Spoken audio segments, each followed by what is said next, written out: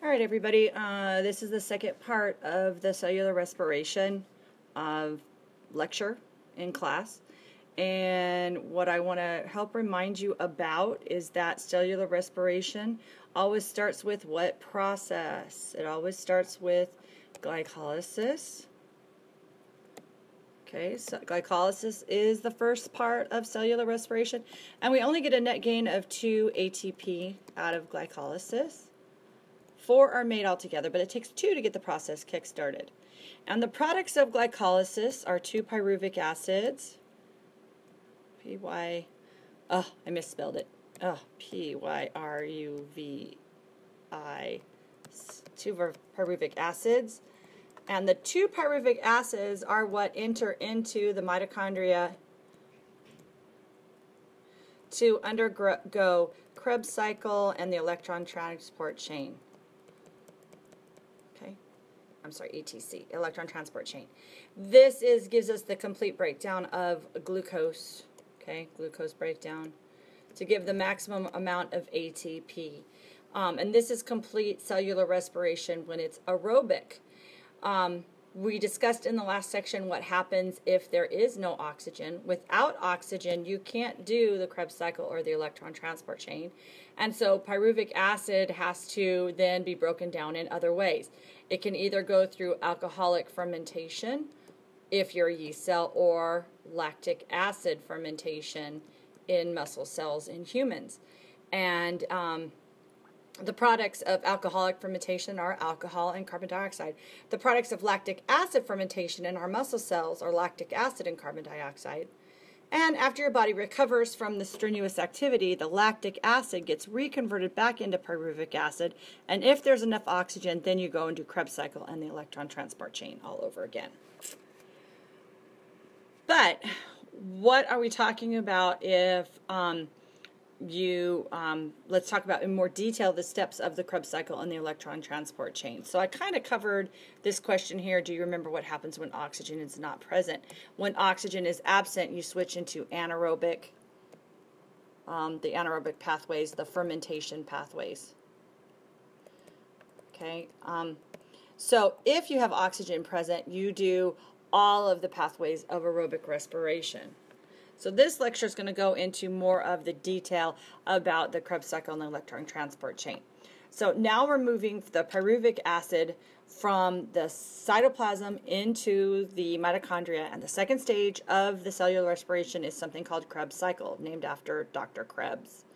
And so big picture here, what happens during the Krebs cycle? And again, I'm going to go fast. So remember, you're just copying the stuff that's highlighted, and if I go too fast, you can always pause me, unlike really in class, right? So what happens during the Krebs cycle? Okay, during the Krebs cycle, the products of glycolysis, okay, so pyruvic acid is the product of glycolysis,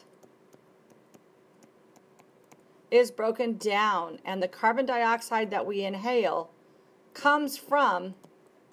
we exhale, comes from the Krebs cycle.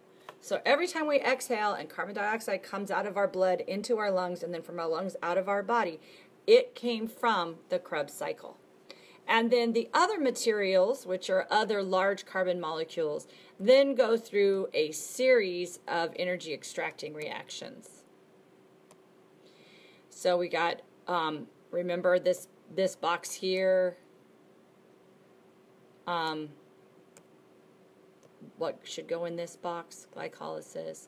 This represents the Krebs cycle, and then this last box is the electron transport chain. I really recommend that you draw a little diagram like this. Okay, the pyruvic acid enters into the Krebs cycle, and it gets broken down. And this is a lot more detail than you really need to know. What I want to introduce you to is this little molecule here called NADH. Okay, kind of like ADP, and you add the phosphate to make a higher energy molecule called ATP. Okay, so ADP has less energy, potential energy than ATP. NAD here, you glue on a hydrogen, and now it has more energy in it as NADH. So it's just a electron storage molecule, a hydrogen storage molecule, a way just to temporarily hold on to some energy. Because what have you created here? When you glue on the hydrogen, you've created a chemical bond. And remember, chemical bonds hold energy. So guess what's going to happen? If you break that hydrogen off of NADH to turn it back into NAD, what have you done? You're going to have to release energy. So it takes energy. Energy has to go in order to glue the hydrogen onto NAD. So you're going to be creating these energy storage molecules. Okay? And a very complex series of chemical equations. And you don't have to know all this stuff, you guys. Okay? But you're noticing here as the pyruvic acid enters into the cycle and it goes around, you are creating some ATP, and you're making these NADH and FADH2 molecules. And so everywhere here, what's coming out, all of these items here that I'm putting a star by, these all are holding energy. Okay? They're all holding energy in their chemical bonds. And guess where they're going to go? All of these things that I've circled are going to go to the next part of cellular respiration, which is the electron transport chain. And so the product, what we get out of breaking down just one molecule of pyruvic acid, and remember, we actually entered 2 molecules into this process. We make 8 NADHs, 2 FADH2s, and 2 ATPs. So these are your totals that you're going to make. So far, have we made a lot of ATP? We got 2 from glycolysis plus 2 more here. We've only made 4 ATP. That's not very much. So now we've got a lot of energy left stuck in this NADH2 and this FADH2 and the NADH, and we want to get the energy out of those by breaking them down further. And this is where the Krebs cycle, the electron transport chain comes in. Remember, what does the cell do with all those high energy electron carriers? Well, it's going to use them in the presence of oxygen to generate huge amounts of ATP. Now, how this exactly happens, you don't really need to know, but I want you to know this, that the high energy electrons, the products of the Krebs cycle, are used in the electron transport chain to make lots of ATP. Now, don't forget, you don't make ATP out of thin air. Floating around, you have adenosine diphosphate molecules, and you've got phosphate groups. And you take the energy out of the NADH and the FADH2, and when you break the hydrogens off, the energy is released. And guess what? It gets immediately captured by the ADP and put the phosphate on, and you make ATP that way. So you're just handing the energy from one molecule to the next molecule by making and breaking chemical bonds. Constantly making and breaking. What molecule did we originally start with? We started with the glucose molecule originally, which was really, really big. NADH is a lot smaller. FADH2 is a lot smaller, but it's still bigger than ATP. So we're taking these large molecules and turning them into smaller ATP molecules. So it's like you could take one $100 bill and you only have one bill. Lots and lots of energy in that, lots and lots of spending power. But you need to break it down into a bunch of smaller bills. So you're going to turn it into $101 bills. You get a lot more bills out of it that you can then use individually to buy individual things. So the electron transport chain converts the energy to convert ADP into ATP by breaking down those high energy bonds. It does it in the membrane of the mitochondria, and it does it by transporting and moving the electrons through these enzymes that are embedded in the membrane. And it's really not important that you guys know exactly what's happening, and you can go through this a lot more slowly. It's very, very complicated. I just want you to see that you're moving hydrogen ions around, you're moving electrons around, and this is happening in the inner membrane of the mitochondria. And the end result is to make lots and lots of ATP. Okay? So, for each pair of high energy electrons that move down this electron transport chain, there's enough energy to make 3 ATP molecules. And so you see that when we look at our totals, we get just 2 ATP from glycolysis. But the complete breakdown of glucose gives us a total of 36 altogether. That's our grand total.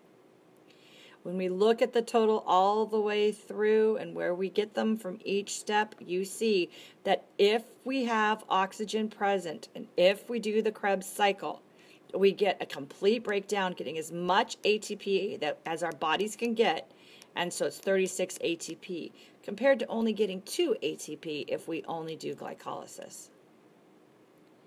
When we compare photosynthesis and cellular respiration to each other, you guys saw this in class today, that basically one is a reaction in which energy is moving in and being trapped, and the other one is an energy releasing type of equation.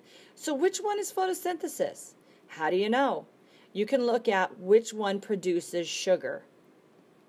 You get sugar as a product. And which one breaks down sugar as a reactant? There we have it. So which one is cellular respiration and which one is photosynthesis? Think about when your body needs to use energy, what do you have to do? You have to inhale oxygen. So this is the equation for cellular respiration. And you exhale carbon dioxide. Whereas a plant takes in carbon dioxide and water and makes its own food, it makes its own sugar, and it releases oxygen. So this is photosynthesis. And they really are basically the opposite of each other. Globally looking, this is going to help you on that draw, label, color, and explain. Photosynthesis and cellular respiration are opposites, and they really are dependent upon each other, even though without us, plants would go on just fine, because there are other sources of carbon dioxide besides humans. In fact, we're pumping way too much carbon dioxide out into the environment. Okay, I want you to, on your own, go through the quiz, and we'll talk a little bit more about this tomorrow, and then we'll do our activity on lactic acid. See you tomorrow.